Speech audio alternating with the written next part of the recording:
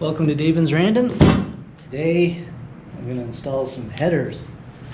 So these are eBay headers, but what I discovered was bugging a lot of people in the BMW Z3 forums. A lot of them really like the Schmiedman headers. These are not Schmiedman. So Schmiedman is probably the best header you can put on a Z3. These are Schmiedman-like off of eBay. So yeah, build quality is actually not too bad. The difference between these and the Schmiedmans is that the Schmiedmans on the top are welded all the way around. These are tacked in place on the top, but then welded all the way around on the inside. The tubing itself looks to be just a hair larger than whatever is being used on the Schmiedmans. Comes with a O2 bung. The flanges are fixed. Comes with gasket, exhaust manifold gaskets, the top part of the downpipe. So this actually has to be welded. From what I understand, like the Schmiedman was hands down the best setup that you could possibly put on the Z3. But anyway, the Schmiedmans are, you know, all tested, calculated, engineered to death, and these are just copies. But the reason why I bought the copies was a lot of people in the forums had these and they said they fit great, they bolt right in, there's no issues. The only thing that's going to happen is you can see where these go together, there's no air pump. So, you know, the air pump's going to be deleted from it. Here in Arizona, that is actually okay. Here, the emissions restrictions are based around having a catalytic converter and no engine check codes. But the Schmiedman headers are, I want to say, like with shipping, it was like less than 400 bucks. So if you want to get a really good header, that's what I would get. But these eBay headers were like 160. But still, this is way better than when I had my Z3 Coupe. The headers for that, I want to say, were like $1,600. So yeah, there you go. But anyway, let's go ahead and put these on. So right here is the air pump solenoid valve, so that has to be unbolted. On each exhaust manifold there should be 12 bolts that have to be undone that are 10 millimeter. They're all undone from underneath here. This has to be unbolted from here, and then looking back, those have to be unbolted so you can drop down the main pipe. Coming back to you from the bottom side of the car, the first thing I did was undo these flange nuts, and these are 15 millimeter. Not a big deal, but I just want to make a mental note that this one up here, if you can see where my finger's at, that one had a 16 millimeter bolt going through it to a 15 millimeter nut. A little bit of a pickle, but other than that, it wasn't too bad. Anyway, now I got to undo the brackets. So it's just this bolt right here, 13 millimeter and 13 millimeter right there. And then that'll drop that bracket, and then undo that flange, O2 sensors, and this thing comes out. I don't even know why I didn't think of it, but this brace, this big brace that goes across here, also has to come out. Got the mid pipe with the cat removed, and just to unplug the O2 sensors, you don't actually have to unscrew them, so that was nice. Just want to give you a quick update. I'm unbolting these. These are 11 millimeter, not 12. And there's, if you see where my finger is, right there, there is one bolt that is down, sandwiched in this pipe. That is going to be a not very delightful bolt to get out. That's the one that's most challenging. Now the other thing that I was running into too is some of these are coming out with the studs. Not really a big deal. I mean, I kind of expected on aluminum block, but yeah, good times. So removing the air pump tube first grants access to that bolt that I couldn't get to. So that was basically all I had to do. Very minor, but the more you know. Ba-da-da-da. Here you go. So I got the old ones out. These are technically tube style manifolds, not really headers, but they look similar to a header. But headers have collectors, so that's the biggest thing. You know, these are actually, for what they are, designed pretty well. So, you know, don't feel bad if you want to leave these on there and not do headers. But I don't know, I just figured, what the heck, why not? I'm here, they're cheap, let's do it. So I'm going to start putting these back in. I'm mocking everything up, and it looks like everything's fitting. So it's a new day, and last night I fought with getting all of these header bolts in. The distance varies on everything, so just trying to get the right wrench in there was really tricky. Torque spec wise, just as tight as you can get it with a short wrench is probably where it should be, so maybe somewhere around 15 foot-pounds. They're 11mm bolts, so they can't be torqued down too much. It took me 4 hours to bolt this thing in, which was not fun. Now we're ready to put the mid pipe back on, so let's start measuring that. And I think the easiest way to do it is going to be to measure the distance from this bracket to here, and let's add 2 inches to make sure that we got enough collar. So this is about 5 inches here, this one's going to be probably about 3.5. So this was insanely hard to cut through. The reason why is it's double piped. So this one's just press fit in. These are just for kind of a heat shield. So I think what I'm going to do is maybe get some adapters to slide over that, because this is literally the same tubing that's on the headers. That's a lot of gap. So we're going to need some sort of adapter to basically adapt these two together. So I've got this other piece here.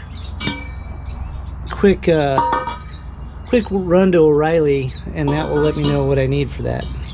Another interesting development, these are not the same pipe. Even though this outer pipe was acted like a shield, you can see up here where it was pinched, that's just where it's holding this pipe in. So these are not necessary.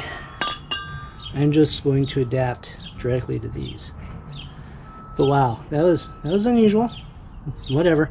Anyway, make sure that you clean this thing out really good. You don't want shavings to get into the catalytic converter. Alright, let me show you what I'm doing here. So right now, the cat back is back on its hangers, and it's not actually held up by this jack. The jack is just sitting below this. Anyway, I bolted it back up tight at the collar to make sure that this thing was in place.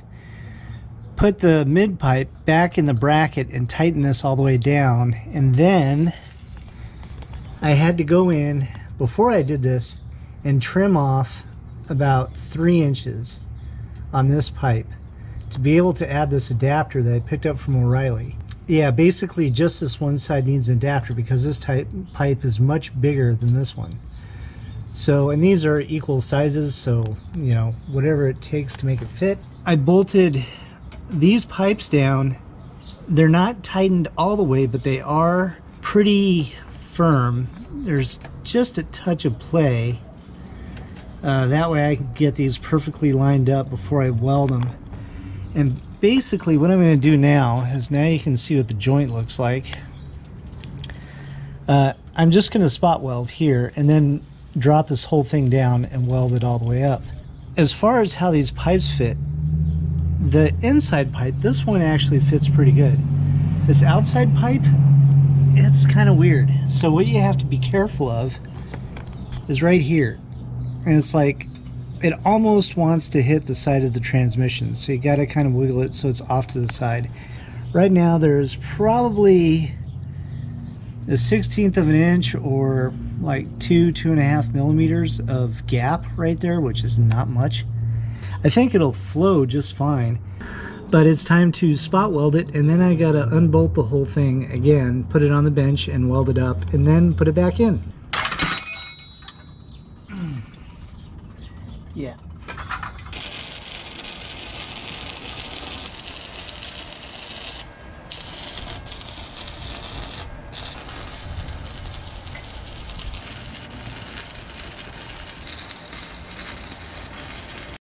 Well, there you have it, some more mediocre welds, but at least now the whole thing is ready to go back in, and now it's pretty much complete. So, time to reinstall it.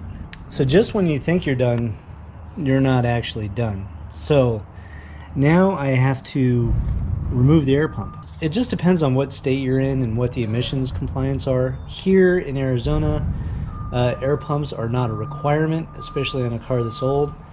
Really, it's PCV and catalytic converter here. Those are the two main things that you really need to have. But each state has different rules, so just keep that in mind. So basically, what I bought, this was $70, and it was from Dimmer World, and it's an air pump simulator. And so this wires into this harness, and then this plugs in, I believe, to where the pump plugs in, and then this just mounts somewhere on the firewall, and then that will allow us to set it up. So what we're going to have to do is remove this air pump, and then the hose that comes down here, and then this vacuum line hooks up to a metal line. Oh, this is designed for the M52 and S52 engines only, just so you know. So it was literally designed for this. But anyway, this vacuum line comes out here, and you can see it there with the blue line on it. And then we gotta either plug it off or see where that connects to, probably to the T down there. Well, an interesting predicament developed, and basically, according to the directions to hook up the simulator, there's supposed to be O2 sensor wire connections here on the rail. But if you notice, when I did the install, I have no forward O2 sensors on this car. So what do I hook this into? So I just did the first startup, and it didn't throw a check light or anything, so I guess it's fine. I'm not really sure. So anyway, this switch right here is actually the vacuum port switch that pulls off of the diaphragm that's on the EGR valve that draws the air in. This is an electronic vacuum that runs for about 60 seconds during your first startup, or if the car is cold. So I tested this with the car warm, starting it back up, and this didn't draw a vacuum. But when it's cold, it draws a vacuum for 1 minute. Feel free to leave comments, because I'm really not sure how I want to approach this. I can't find any information on it in the forums. I've spent probably 4 or 5 hours looking in the forums trying to figure out what I was going to do with this, and nobody talks about it. So I think ultimately it might be okay to leave the vacuum hose off of this and let it just breathe, because at first 60 seconds it might be more ideal to create a slightly lean condition, because that's when your car is running at its richest. Probably healthier for the catalytic converter if you want to extend the life of it. That's my guess, right off the top of my head. So if you think otherwise, let me know in the comments. I'd be curious to see what you say about that, but I'm going to leave this pretty much just tucked under back here where it was for right now. This vacuum line right here is the one that's tied up to the metal one that goes underneath. I'm just going to pull this off and leave that metal one on there until I change the thermostat again, and then I'll take the metal line off. Well, everything changes, so now I don't even need the sim. So it turns out these older 2.8 liters, and this one's a 97, if you don't have O2 sensors on the exhaust manifolds to begin with, most likely that's just being simulated in the ECU, and then the air pump isn't even tied into the ECU. It's just kind of an aftermarket thought. So I can actually just run this without an air pump. Don't have to worry about it.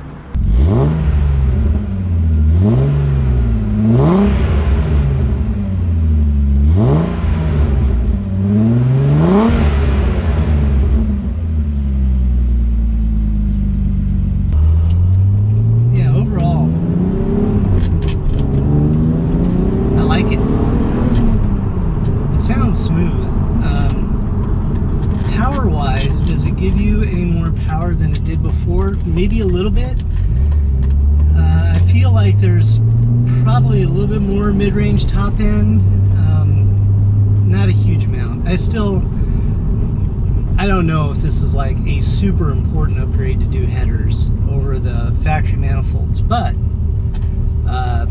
it does seem to make it a little smoother and a little nicer, and it was fairly inexpensive to do. You know, we're talking 160 bucks, so it wasn't like a big deal.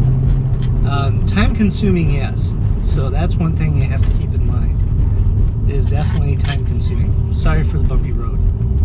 But, yeah.